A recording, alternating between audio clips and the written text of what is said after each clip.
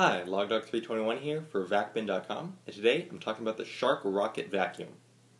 So recently it's come to my attention that Shark has produced a new vacuum and is marketing it, and it's called the Shark Rocket. Now there are two versions of this. There's the Shark Rocket Pro, which is just a rebranded orange Shark Rotator vacuum, which is a great vacuum. I highly recommend the Rotator. It is one of my favorite consumer vacuums on the market right now, because for its price it does an excellent job at pickup performance on carpets and hard floors. So the Shark Rocket Pro, although I haven't tested it, based on the vacuum is basically, I can highly recommend it right now. Now the other one, the standard Shark Rotator, is a little bit different than anything they've produced before.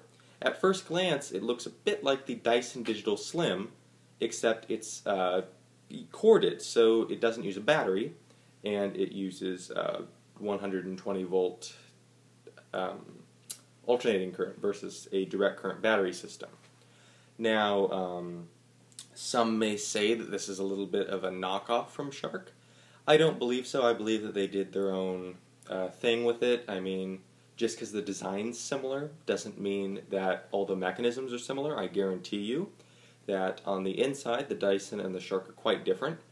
But when I get mine in soon, I definitely will be doing a review of it. So in the meantime, I can say definitely, if you're thinking about it and you're really not sure, hold off. I'll be doing a review soon.